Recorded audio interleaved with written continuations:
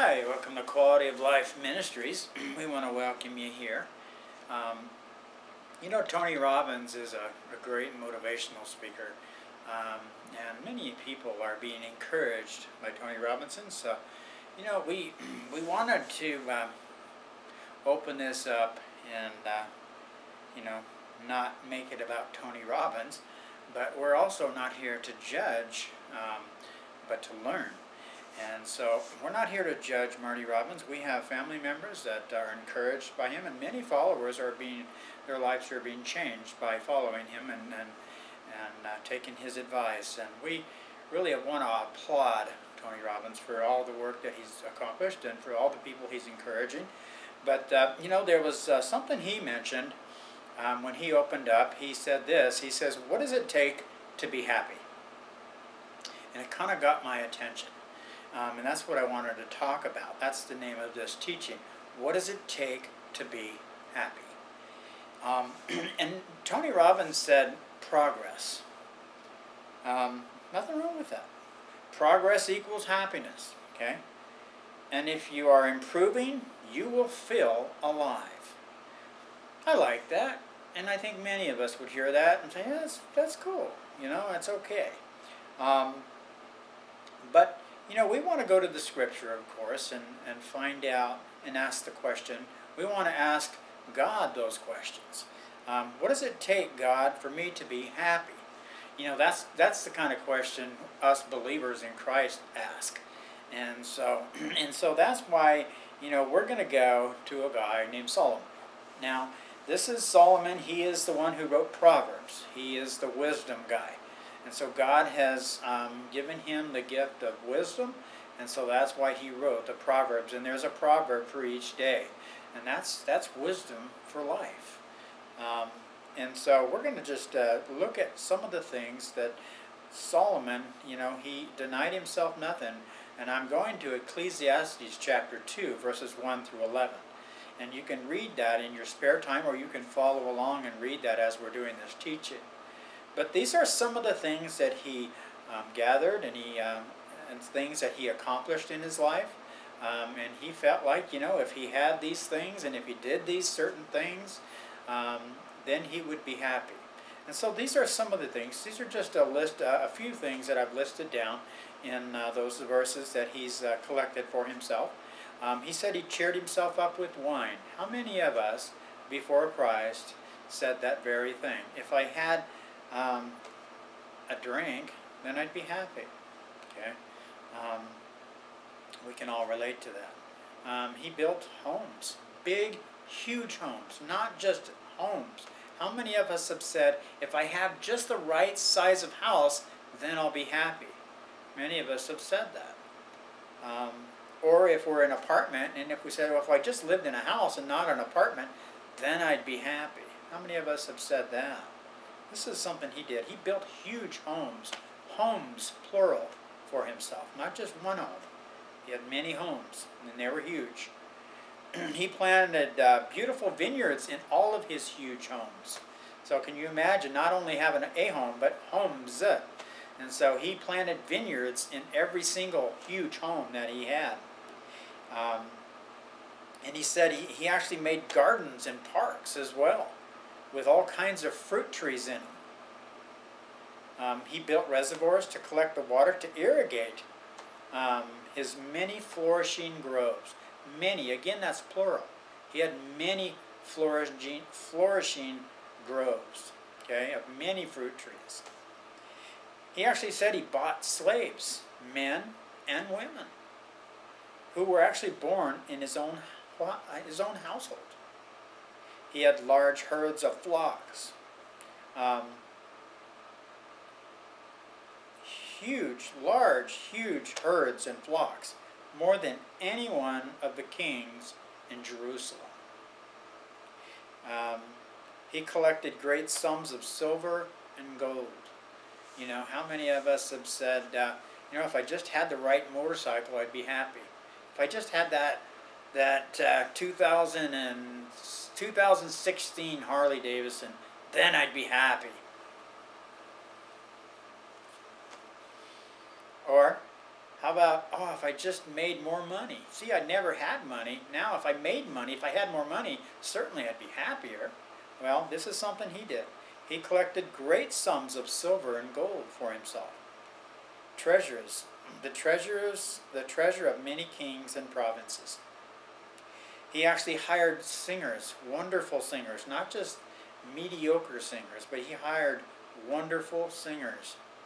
It's like us going out today and we want to throw a party and we go out and hire a real popular singer today and invite them over to our house and to entertain our friends. So he hired wonderful singers, both men and women, and had many beautiful concubines. He didn't have just a few girlfriends. He had many. It says here that he had many beautiful concubines. Okay? He had everything a man could ever desire. He says, anything I wanted, I would just take it. You know, there was nothing in this world that he didn't try to make him happy. He tried to make himself happy, and he denied himself nothing. I like this because he says, anything I wanted, I would just take it. I denied myself no pleasure. None. He denied himself no pleasure at all. He says, I even found great pleasure in hard work and reward for all of my labors. Us guys can relate to this because if we can accomplish just enough in a day, then we can go to bed at night and say, you did good today. You accomplished a lot. And sometimes we find pleasure in that, us guys. Or look how many people, how many friends I have now because I did this. You know, we can find great pleasure in that, in hard work, and the reward for our labors. He even said this, well, let me ask you this question, okay? That's good enough. That's a good enough list. And if you want to read about those things in Ecclesiastes chapter 2, verses 1 through 11, you may. But those are just some of the things that he accomplished and denied himself of those things. He just took those things and tried to find happiness in all of that stuff. Let me ask you the question, do you think Solomon was a happy man after doing all that, after collecting all that? He says he found great pleasure in what he did. Anything he wanted, he would take. Can you imagine that? As you think about that question, do you think Solomon was a very happy man after he had accomplished so much for himself? Many of us would say, well, yeah, who wouldn't be happy? The answer might surprise you, and it surely surprised me, us, my wife and I. It sure surprised us because we were thinking that that if I just had this, I'd be happy. If I just had more money, I'd be happy. If I just had this, this house, I'd be happy. Or if I just had this motorcycle, I'd be happy. You know. Look what he says here. But I looked at everything that I had worked so hard to accomplish. And this is in verse 11. Ecclesiastes chapter 2, verses 11. He says, I looked at everything that I had worked so hard to accomplish. It was all so meaningless. Like chasing the wind, there was nothing really worthwhile anywhere. Wow. Incredible. All of this stuff that he accomplished, all these things that he had, didn't make him happy. You know, Pascal said this. He said there was a God-shaped vacuum in the heart of every human being that could not be filled by any created thing, only by God made known through Jesus Christ. In closing, a friend of mine, a mentor, posted this on his Facebook, and if he hears this message, he'll know who he is. He's a great encourager, brother in the Lord, and I won't mention his name out of dignity for him and respect for him. But he posted this, and he said, there is a saying, having more money just makes you more of whoever you are to begin with. You know, everyone who accepts and believes in Jesus Christ, God gives them the right to be called children of God. You know, the Scripture says that we're complete through our union with Christ. In other words, Jesus has become our our happy pill. That's why we read in the scripture and it says, the joy of the Lord is our strength. And in him we are complete with his joy. And so we live from joy, not happiness. Let me give you a little bit of difference between the two. Happiness is really going to be based on my happenings. Another word for happiness is happenings. Okay, it's what's happening in my life. Okay, one day I'm on top of the mountain. The next day I'm down in the valley. And see, I'm happy on the mountain, but down in the valley I'm not so happy.